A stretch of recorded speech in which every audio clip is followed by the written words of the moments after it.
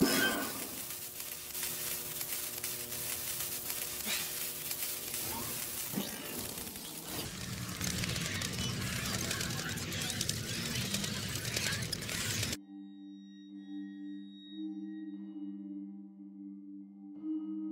story of a great flood sent by the gods to destroy civilization as an act of divine retribution is a widespread theme among many cultural myths. It is best known from the biblical story of Noah, but there are several other famous versions, such as stories of Matsya in the Hindu Puranas, Deucalion in Greek mythology, and Utnapishtim in the Epic of Gilgamesh, among others. Many of the world's cultures past and present have stories of a great flood that devastated earlier civilizations.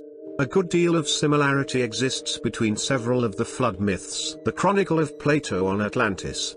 The original story of the lost island of Atlantis comes to us from two Socratic dialogues called Timaeus and Critias, both written about 360 BCE by the Greek philosopher Plato.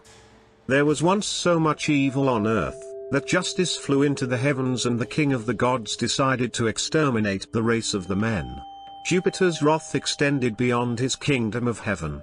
Neptune, his brother of the blue seas, sent the waves to his aid. Neptune struck the earth with his trident, and the earth trembled and shuddered. Very soon, it was no longer possible to distinguish the land from the sea. Under the waters, the nymphs Naiades contemplated, astonished, forests, houses and cities. Almost image 6 all the men perished in the water, and those who escaped, lacking food, died of hunger. Egyptian legend says that it was the sun god, Ra, who caused the flood over people on earth. A papyrus of the 12th dynasty, 3,000 years old, which is kept in the Hermitage of Leningrad, mentions the Serpent Island and contains the following passage. "When you leave my island, you will not find it again, because this place will disappear under the waters of the seas." Also, this ancient Egyptian document describes the fall of a meteor and the catastrophe that followed.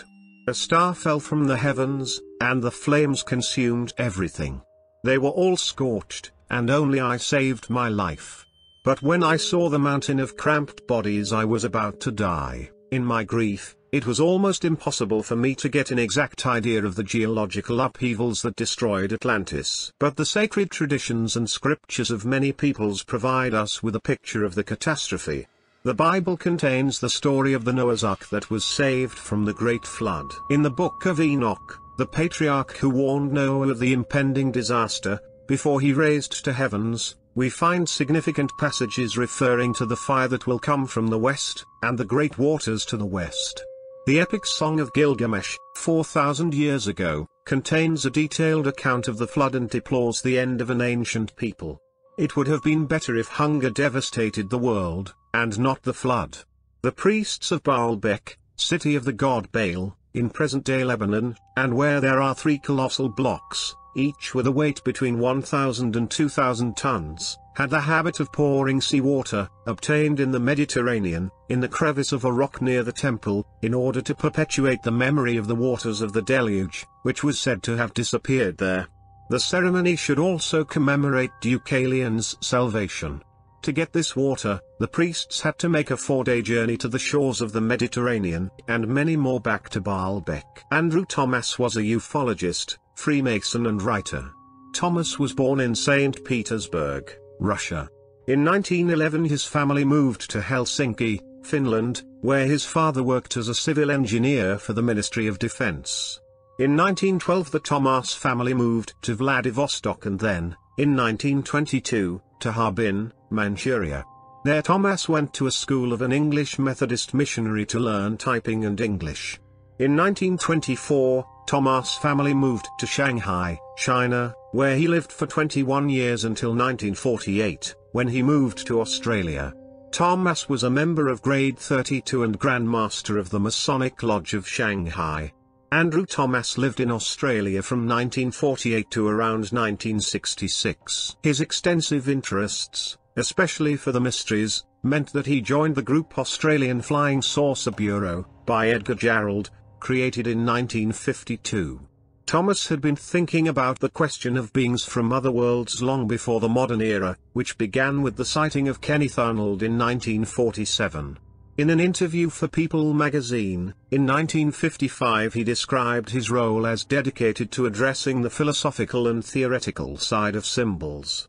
Following the popularity of von Daniken's book Memories of the Future, Tomas wrote We Are Not the First, which was published in 1971. He then wrote other books, such as Secrets of Atlantis, Shambhala, Oasis of Light, On the Shores of Infinite Worlds, and The Barrier of Time. There are authors who without standing out and without many books manage to become true classics. The Russian Andrew Tomas is a good example of this. In his first written work We Are Not the First, the author tells, through a series of examples, that there have been several civilizations, whose traces have been lost over time and that reached knowledge that we have not been the first to discover. In Secrets of Atlantis, did Atlantis leave deposits of gold and other treasures buried under the pyramids and the Sphinx, as an ancient tradition claims? On the occasion of the International Exhibition of 1964, a capsule containing 44 objects, witnesses of our time, was buried in New York. Our historical predecessors could have acted in the same way, bequeathing future ages objects and manuscripts of inestimable value. Luciano da Samosata, Syrian writer with Greek influences, wrote a very curious story that illustrates the survival in the ancient world of the Great Flood tradition. In Africa, a story spread among the Bushmen mentions a vast island that existed in Western Africa and was submerged under the waters. It is one of the many legends that speak of the disappearance of Atlantis. On the other side of the Atlantic there are also testimonies of a world cataclysm. This should seem natural if it is admitted that Atlantis was linked by commercial and cultural ties, not only to Europe and Africa, but also to America. A Mayan codex states that the sky approached the earth, and everything perished in a day, even the mountains disappeared under the water. The Mayan Dresden Codex graphically describes the demise of the world. The document shows a snake installed in the sky, which spills torrents of water through the mouth. Mayan signs indicate eclipses of the moon and the sun. The goddess of the moon, Lady of Death, presents a terrifying aspect. He holds in his hands an inverted cup from which destructive waves flow.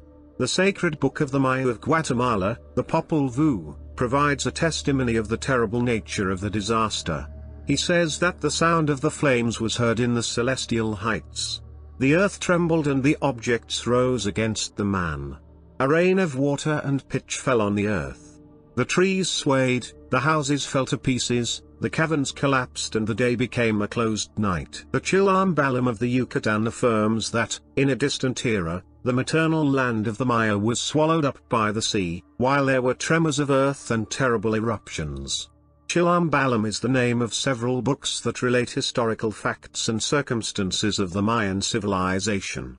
Written in Mayan language. During the colonial era, most of the writings and vestiges of the Mayan religion were destroyed by the Spanish Catholic missionaries, considering that such vestiges represented pagan influences and therefore harmful for the Mayas' catechization. How do you know we're the only time there's been a civilization on our own planet? Could researchers find clear evidence that an ancient species built a relatively short-lived industrial civilization long before our own? What kinds of evidence might then still exist? The best way to answer this question is to figure out what evidence we'd leave behind if human civilization collapsed at its current stage of development.